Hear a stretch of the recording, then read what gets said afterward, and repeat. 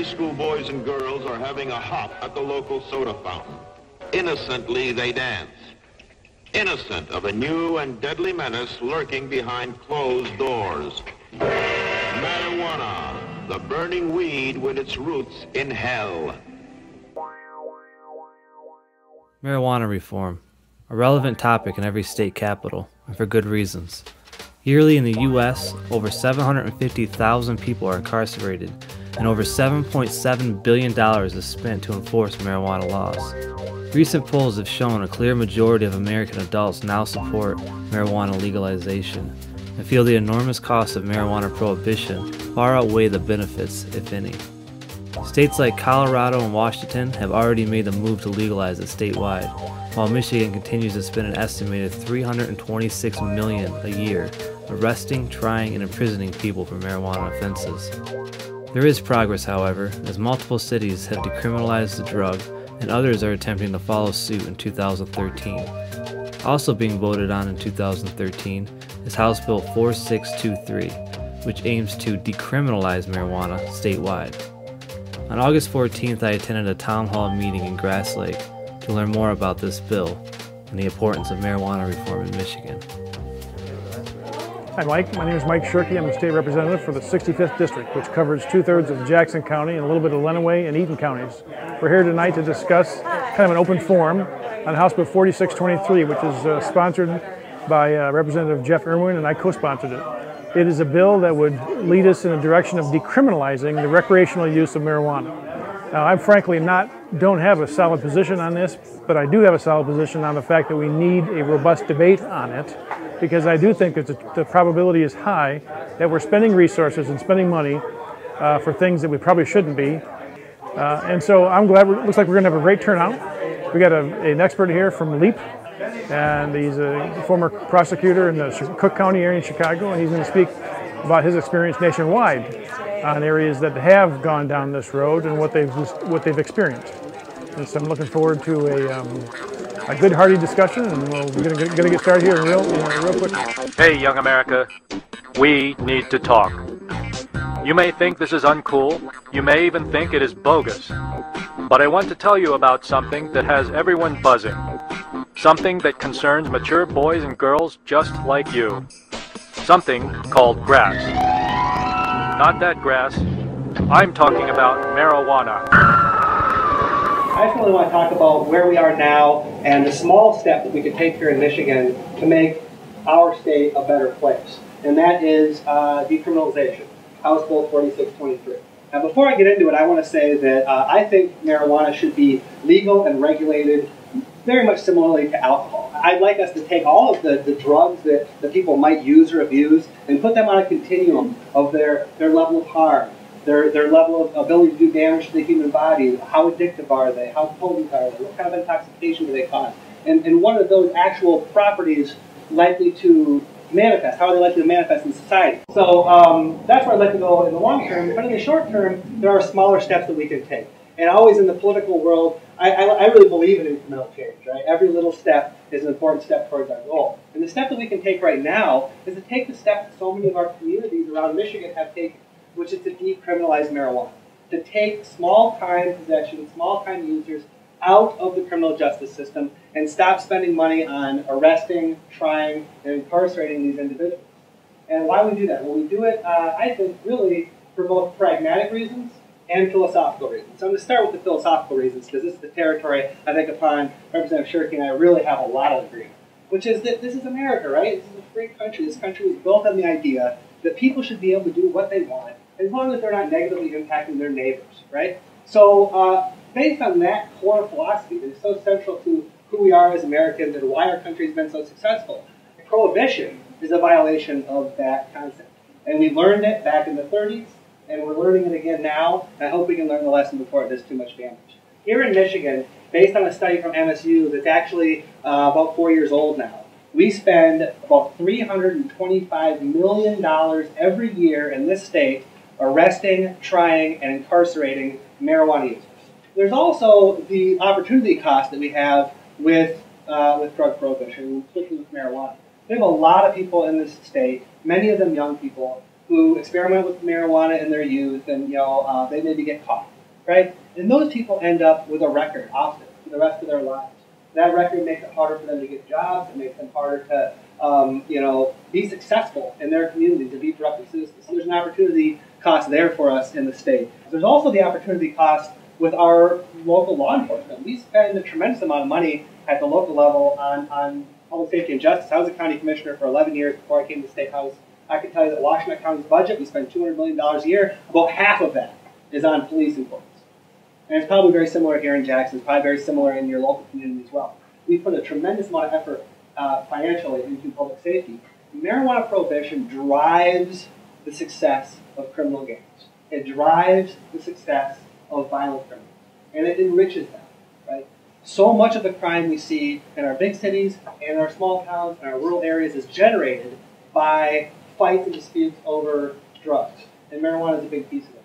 So we can have a public safety gain by decriminalizing marijuana, not just by focusing our law enforcement resources, but we could also really cut the legs out from a number of criminal enterprises in the state by taking away what is their lifeblood, their financial wherewithal. These violent criminal gangs thrive on this drug money, driving this business more and more into the light, more and more into a legal and regulated environment. We have a better and better chance of actually cutting the legs up to those organizations, improving public safety, and resulting in a safer community for all of us. So we need to try something different. We need to try something that might have a chance of working. And we need to learn the lessons of history, right? Al Capone was already brought up. We know that when you prohibit substances, the government simply doesn't have the power to dominate everyone's behavior in their own homes. And it shouldn't have that kind of power. It doesn't and it shouldn't, right? And we learned this in the 30s. When the government tries to tell people, you can't drink alcohol, it doesn't work. It empowers criminal gangs, and it's a huge failure. And it's taken us a little bit longer to get there with marijuana, but I think the public's there now. They understand what the real risks and harms of marijuana are, and they want the government to be honest and to be real and to adopt a policy that might have a better chance of serving our citizens here in Michigan. The plain fact is that none of us know very much about this drug in any verifiable way. Well, Bill, it's been about 2 hours since you got the drug. How do you feel? Fantastic. Defiant? Not at all. Businesslike? Not at all. Sheesh. Friendly? Extreme. They sound ridiculous. Would you be interested in taking part in a study like this again and having the same type of drug? Sure. You would. It's been a very pleasant experience for you. I'll do it anytime you want. Do you think it would be... Any time at all. Do you think Just it would be... call me any time of the day or night. And we found out that the drug makes people happy, it makes them intoxicated, and finally makes them sleepy, which is about what marijuana users were telling us happened all the time.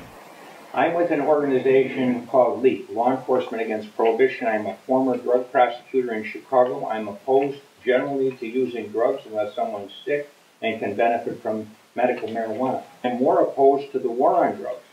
Richard Nixon was mistaken when he said that drug use is public enemy number one in 1971. The war on drugs is public enemy number one. LEAP is in support of this bill which has been introduced, which is trying to minimize some of the harm on the most benign of the substances which we outlaw. And that, of course, is marijuana. The war on drugs has three fundamental defects. Number one, it causes what it was designed to prevent. We put it in place because we wanted to save the kids from drugs. We wanted them to be drug-free. And so we thought, well, drugs are bad, and we want to discourage it, so let's outlaw it. Well, the irony is, when you outlaw something, you give up the right to control and regulate it. So, and secondly, you engage the black market forces. So now something that grows on a plant ends up becoming the most valuable commodity on the face of the earth. So kids are quitting school, joining gangs, getting guns, shooting at each other, fighting over who is going to control the marijuana. and other drug sales. As a result of the war on drugs, instead of less drugs, we have more drugs. And the irony, again, of prohibition is when you prohibit something, you give up the right to regulate and control it. And drugs are too dangerous not to control and regulate. So we in this country and the world now seize drugs by the ton, and we prosecute them by the gram. How much calculation do you have to do to realize that that doesn't add up? Two, not only does it not work for its intended purpose, but it's the heart of nearly any crisis you can name in America.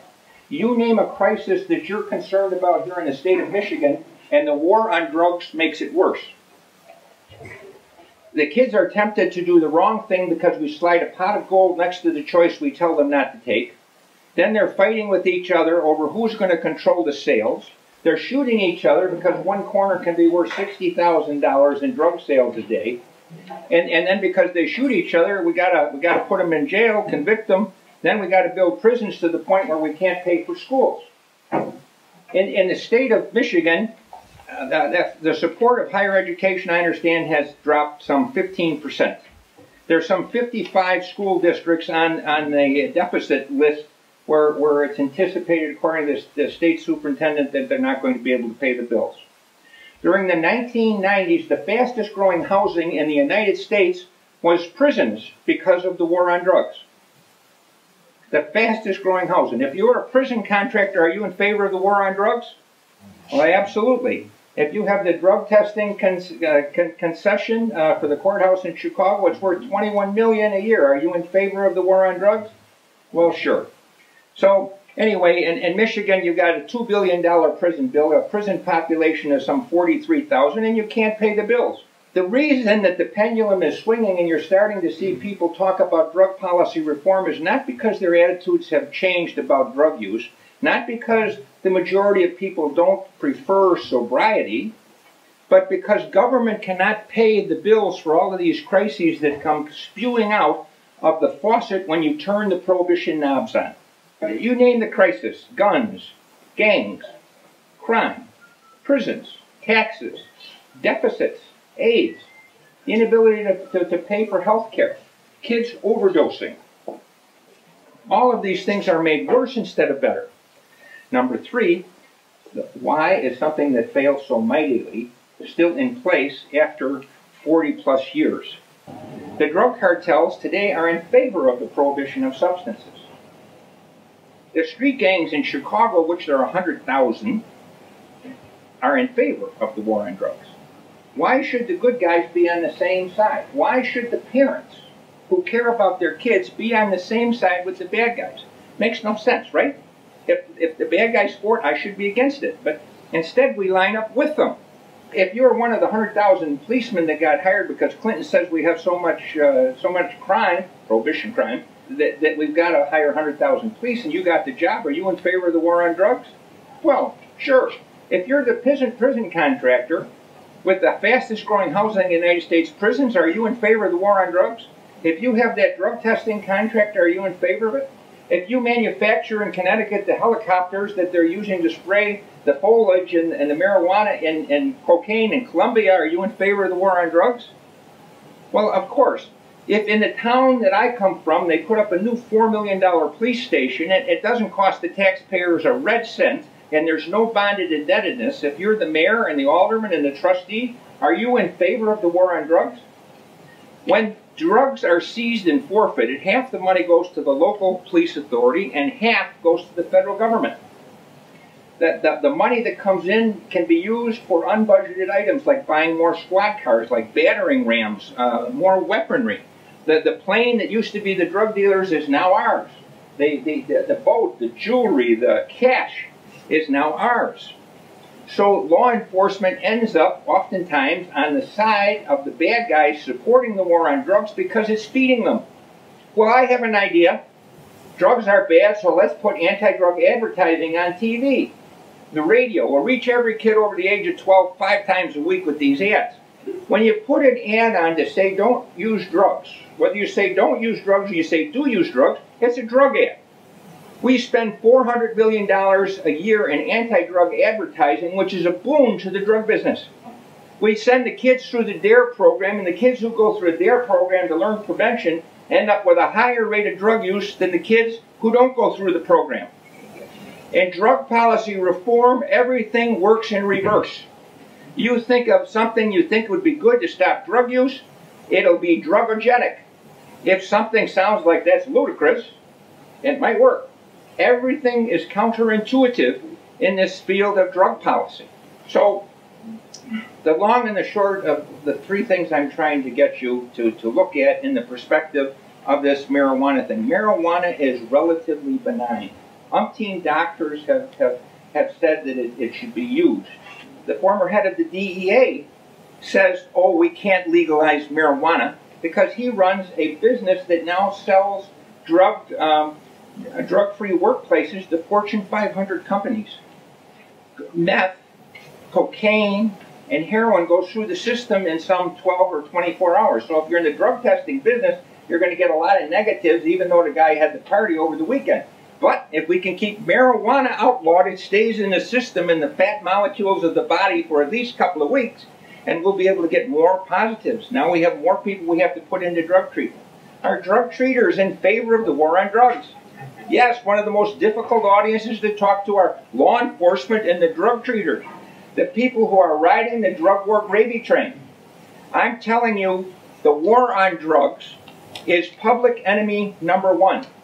Drugs are dangerous, but uncontrolled and unregulated drugs are more dangerous. While Representative Jeff Irwin and LEAP Speaker Jim Gierach both made valid points for marijuana reform, I found the passionate crowd of marijuana advocates to be most moving.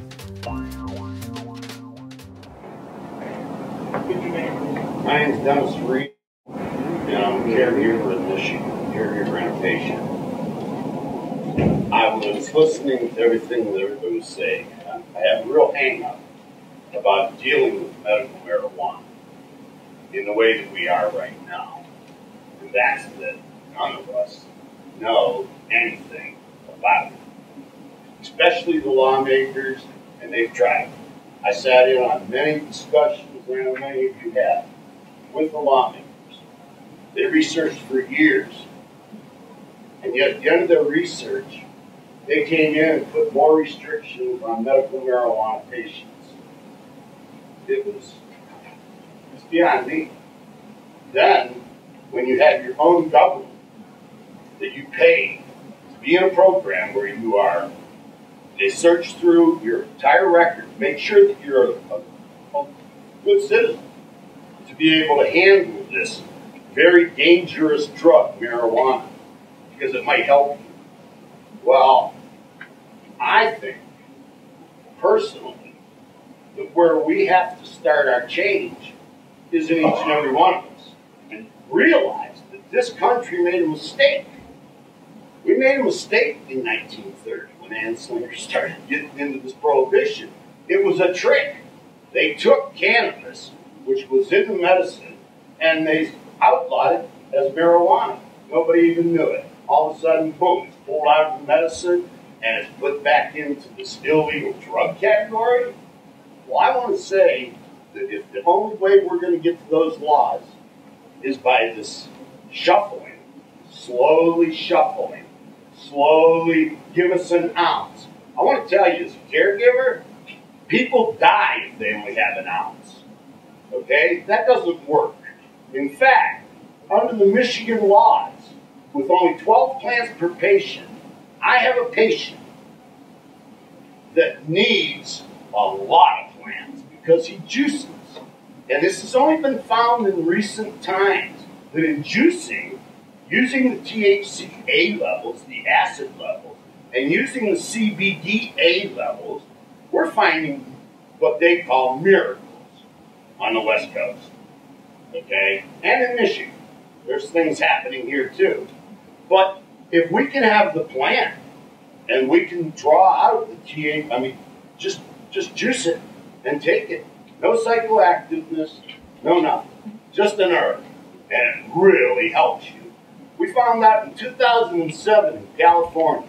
Sean McAllister and Pierre Dupre in a West Coast medical center found that the ID1 gene was shut down by CBD.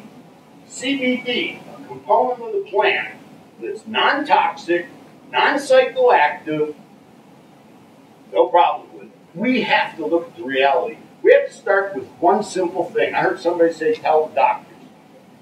To me, that's like this drug cartel stuff. I mean, tell them that they're going to, lose their professions and lose their monies? We have to go somewhere else. And the way we get there is by facing a truth in ourselves. If we look in ourselves and we let ourselves be educated to the medical benefits of cannabis, and we look into the science of it, the real science.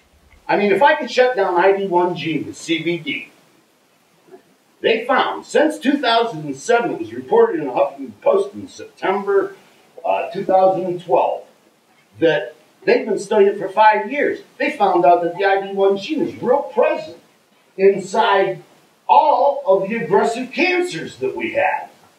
So why aren't we using this? Why are we limited in the plant count? That won't happen if all of our heart and all of our compassion and all of our love for all of the people come together and realize we're not hurting anybody. The thing that I really want to ask you people is that if we could change the law, we could do it very simply. Admit our mistake. Just admit it. Study. Get the education. If we find out that the endocannabinoid system can control all of our energy intake, our energy, the storage of nutrients, and the metabolism, we can find out all of that. We can find out the receptors in our brain, in our bones, in our lungs, in all of the vital organs.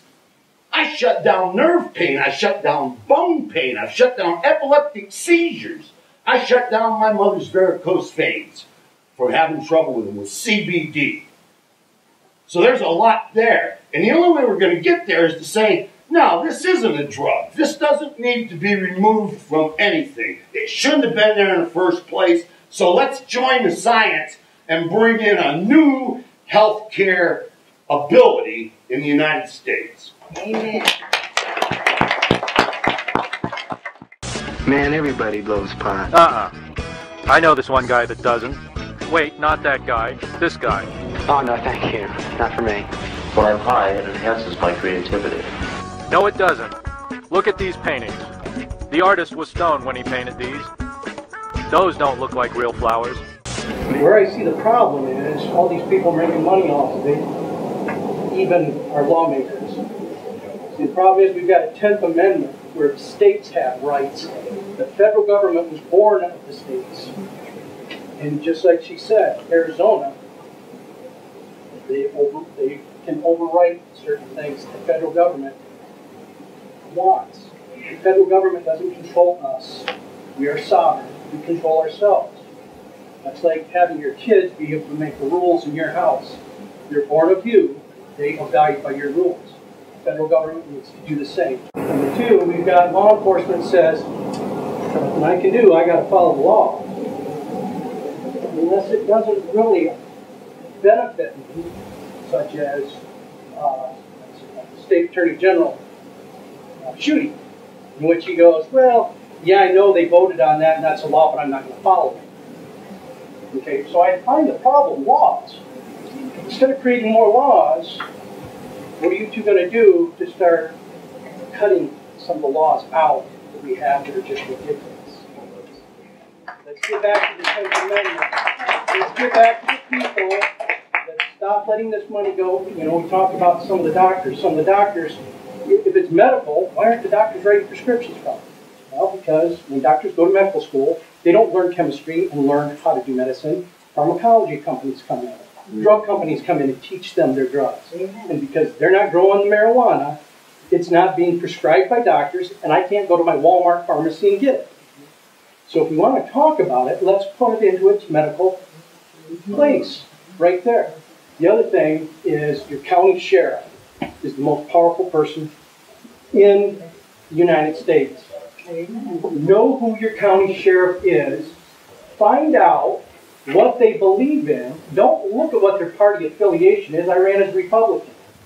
the county sheriff in Hillsdale in 2012. Find out what your sheriff believes, because the sheriff can throw the federal government out of his county, the FBI. The FBI doesn't get to come in and take one of my cases. They only get to come into my county if I invite them. The county sheriff is the only elected law enforcement officer in the United States, and certainly in his county. So he's the only official that reports directly to the power source. In other words, he's not a bureaucrat. He wasn't appointed by some other body. He reports directly to we, the people. And so he is sovereign in that regard because he reports directly to the other sovereigns. The President of the United States cannot tell your sheriff what to do. And so certainly none of the other auxiliary departments underneath the President can tell the sheriff what to do, and that includes the IRS, the EPA, OSHA, FBI, DEA. Any of those agencies cannot tell the sheriff what to do. But when they're in his sovereign jurisdiction, he can tell them what to do. The question is, will he? And I'm a big believer in words. Somebody said Congress a little bit ago. Do you realize we call a big bunch of baboons a Congress? Yeah. Okay.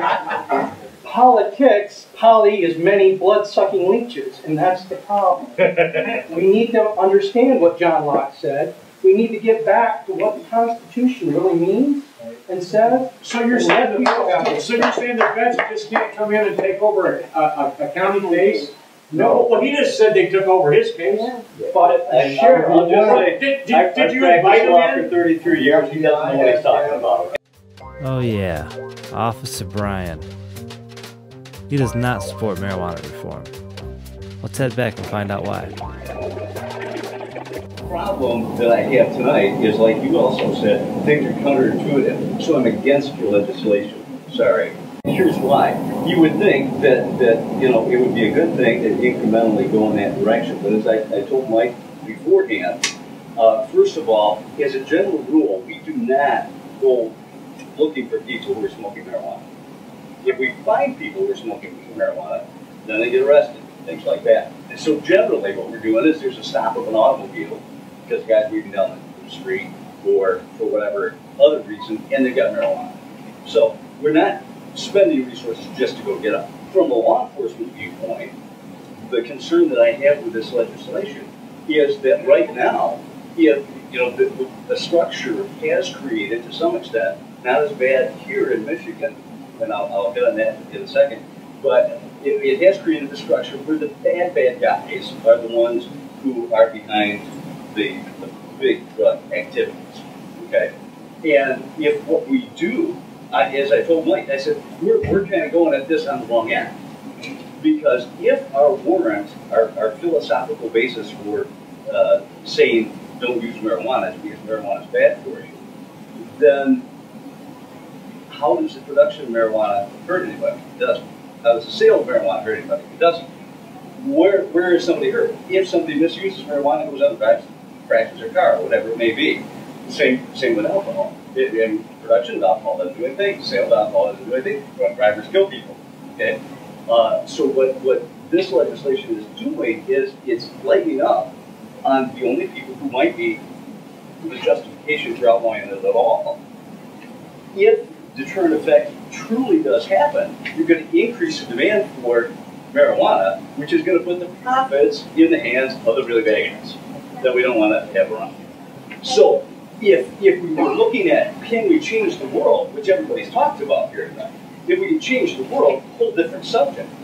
But just taking this slice and saying we'll make it easier on the user, well, you can't have a user without a supplier. You can't have, you know, the whole thing has a system to it. So we can't just take this little snapshot out and say this is going to cure the problem. And more than that, you take away my best into those bad guys. Because my into those bad guys, as Jim talked about, was we get the guy, we get him shaking in his boots, and we say, you tell us where you got the marijuana from. And now if it's, we're going to give you a civil infraction citation, you know, it's like, they go, of yours. You know, I'm not going to go mess with that guy for the sake of that. So our ability to enforce the law becomes exacerbated by that. So, in the world we really live in today, having this one change, I think, is negative. If we had this different world, it'd be a whole different discussion, a whole different story. But that's what I see as a probability in the reality I live in. When, like last week, I was going visiting people. We were making home calls because we had state police helicopters flying over places where they had marijuana plants growing, and we were doing home calls to people. And some people were actually doing it right, but not very many. What's that one doing it right? Pardon? What's that particular one doing it right you were hovering over? There were some that we saw that were all right, but we couldn't see. The problem is, and this is a problem for people who have, especially if you use the real wide fencing on the top of something, like you're supposed to, you can't really see from the air, and so we would go knock on the door, we'd ask them, can we take a peek? Take a peek, and say thanks, bye, and we'd be out of there. Is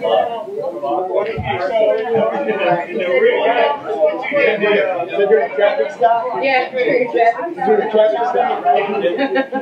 I am not bound to enforce the law. I swore an oath. I have to hold the Constitution of the United States and the laws of the United States. It's really alarming how many peace officers, policemen, law enforcement officers, sheriffs, chiefs of police, who have actually taken an oath of office to uphold and defend, protect and preserve the United States Constitution. And then when you present them with that thought or idea that that's exactly what they should be doing, they claim that it isn't their job to uphold and defend the Constitution, that which they've already sworn an oath to do.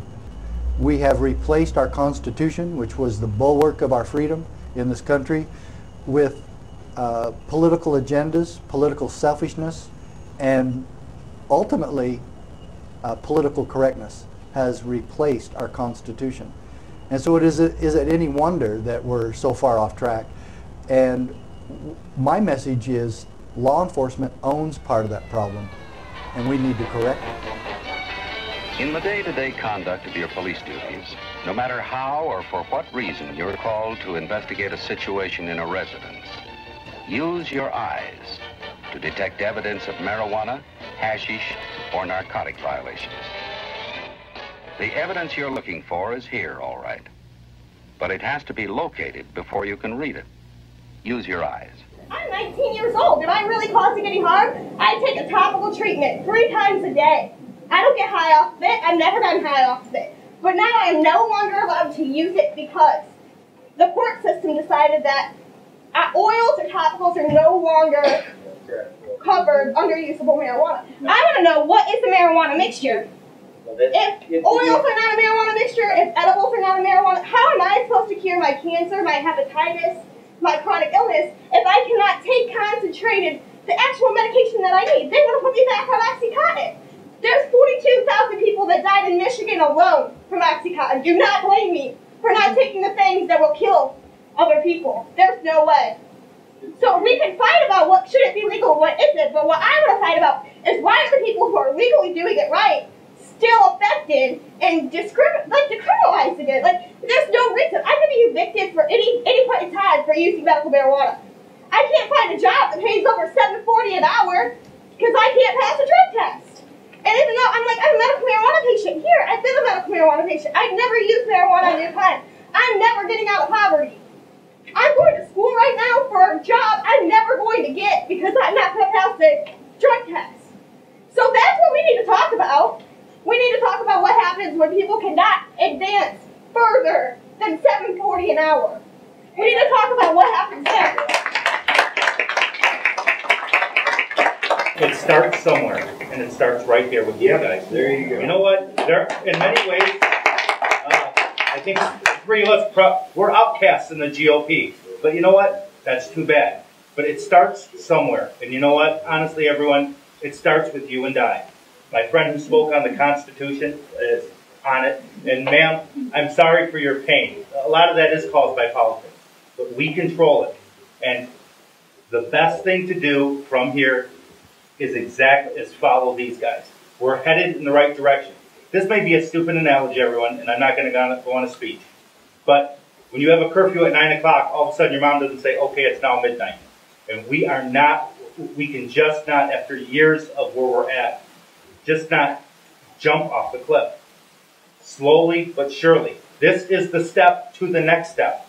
And I mean, these guys are going on a limb for us. We need to back these guys. I've been doing this a long time involved in politics, and we're talking about true representatives of the people. They're not looking at any party. They're not looking at anything but what is right.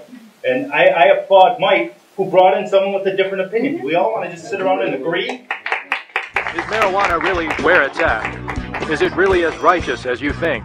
There is more to life than grass. There are fulfilling careers and groovy beach parties. The closer you look, the more seeds you find in your stash. Follow your hopes and dreams. Be someone. Do yourself and your country a favor. Don't let this happen to you.